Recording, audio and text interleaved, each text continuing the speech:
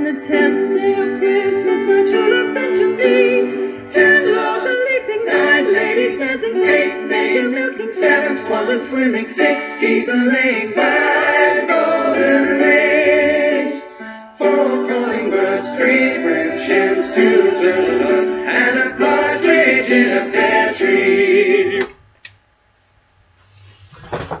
Welcome to the 10th review, and again, this is another one I'm sure a lot of people have been waiting for. The 2018 Illumination's The Grinch. So, I've reviewed the original Chuck Jones' How the Grinch Stole Christmas, and the 2000s Ron Howard The Grinch. So it's now time I get to this. Now, I've had no emotional attachment. Now, unlike those other two films, I obviously didn't grow up with it. I'm aware of it. But I never bothered looking into it. You know, it just seemed like your generally average kids film that was just going to be probably looking pretty bland. And to be fair, with the animation, I'm not a big fan. Though it didn't look like it would be cringy like the Lorax, which was also made by Illumination, but at the same time, you could tell there was a bit of Monday sense of humor at times, and also throw on a few other things as well. You know, I mean, though it didn't look also as colourful as the Lorax, which you gotta admit, the Lorax was a good looking anime movie. But here we are with the 2018 film. I finally decided to watch it, and after hearing so many people rant on about how bland and forgettable it was, I honestly liked it.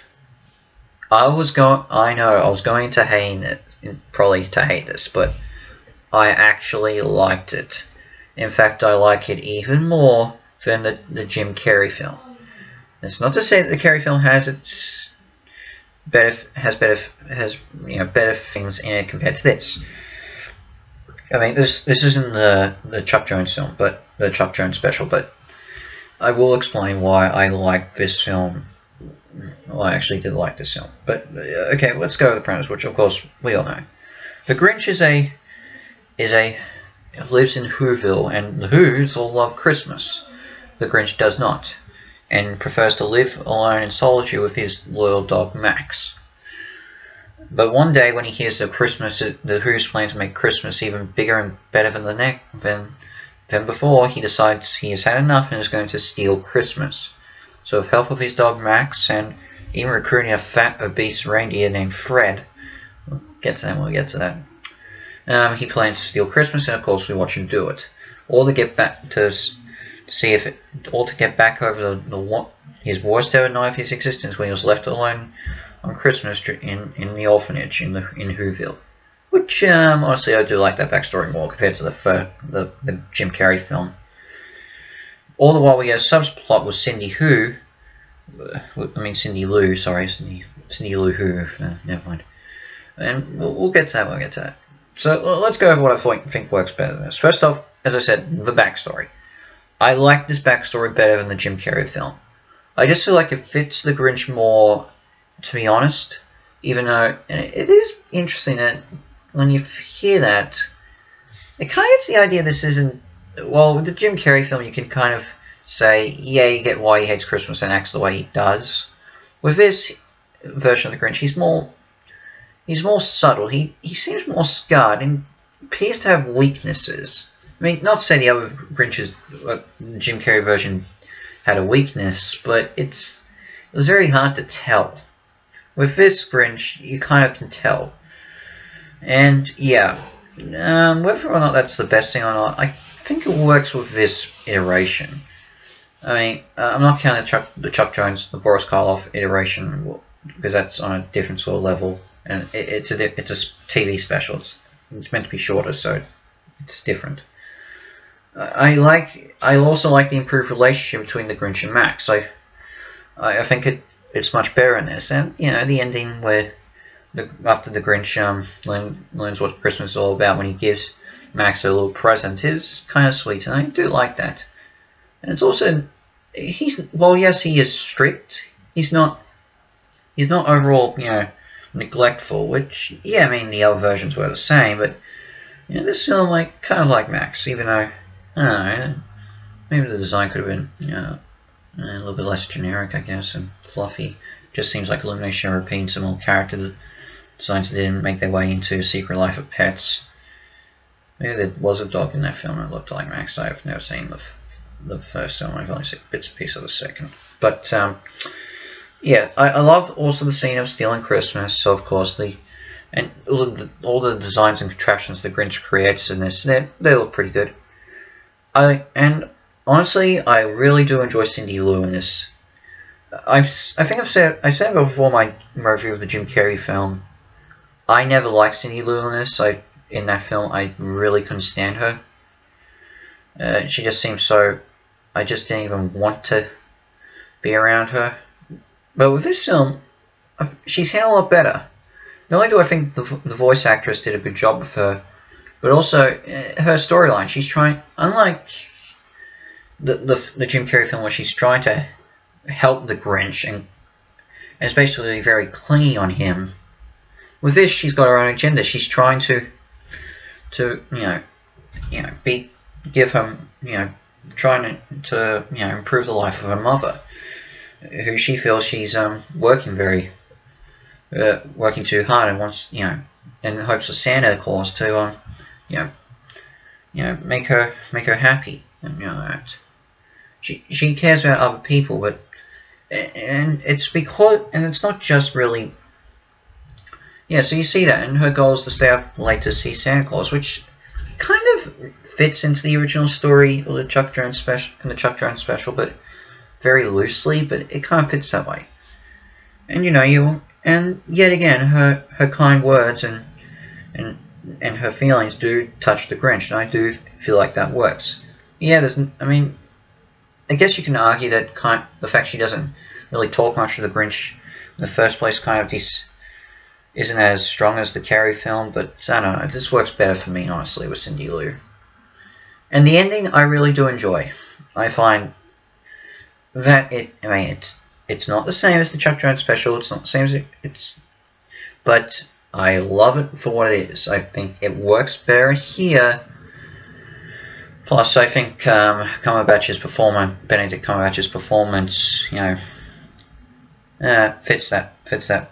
fits well with that.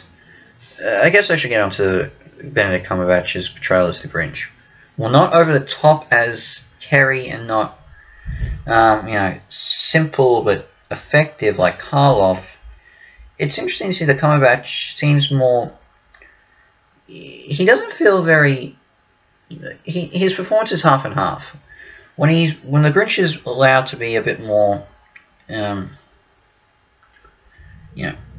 trying to explain. When he's meant to be, mean and horrible and all that, that's where his performance kind of falls flat a bit. I don't think he sells with him being mean and disgusting and all that stuff. It just doesn't work. Well, he can do it well, but not exactly enough. But I think also that doesn't help the animation. And yeah, but what he does shine well at is when the Grinch is allowed to be a bit more vulnerable. That I actually kind of enjoy. I think he gives him more of a shaky sort of feel to it. You can tell he's very scarred and tries his best to block it out because it could lead to his repressed memories striking up, which we see at one stage when he's trying to destroy a Christmas tree that the Who's have brought to Whoville. That was good, and I think that works. And as I said, the ending works because of that, when of his vulnerability and insecurity, And he seems with Max work the same way too. Yeah, but there is that. With the rest of the voice cast, I thought they all did a good job. Yeah. But with cons, I'm not a big fan of the humor, especially with the new reindeer, the fat reindeer named Fred.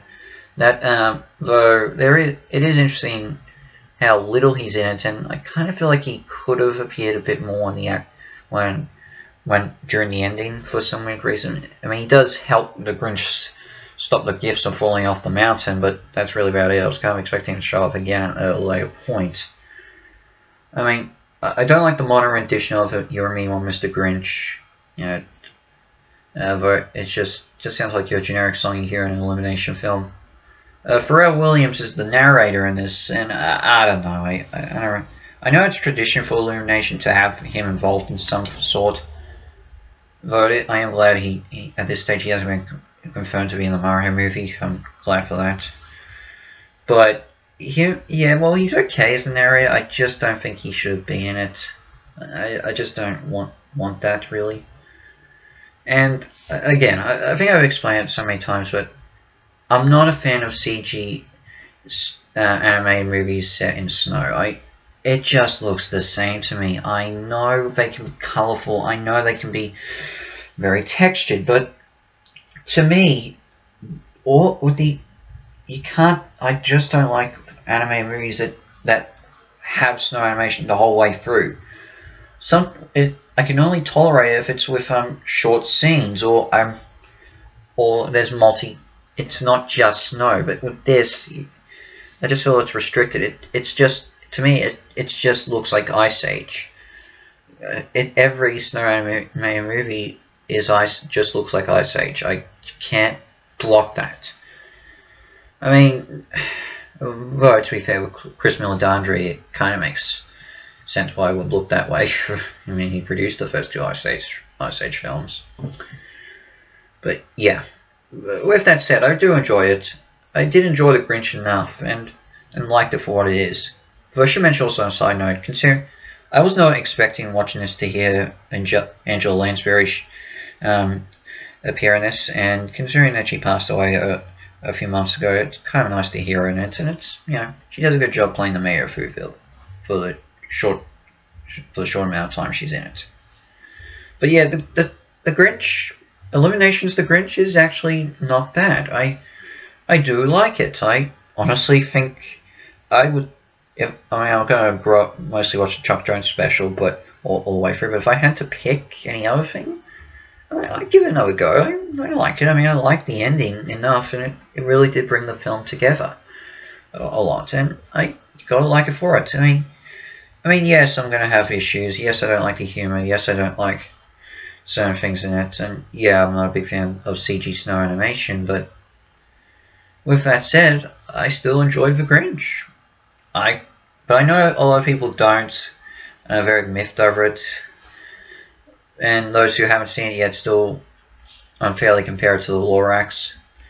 But I just say, give it a chance. You might like it, just like me. But I'm not giving it a high score. This is a 6.5 out of 10 half stars. But for that said, I enjoyed it, and I want to hear who else enjoys it too. So yeah. So what's next? Well, actually, with 2 more reviews left, I'm looking forward to it. Looking forward to see what comes up next. But we're getting on to a true Christmas classic next, and this is something I've been meaning to get to for a long time. This story is often considered the best Christmas movie in history. Whether or not I agree with that is true. You'll have to wait and see. But I do have to say it is going to be a good film to look at. And I'm looking forward to that. So in the meantime, this is Hazard from Hazard Reviews out. And I shall see you for the next video. Ciao.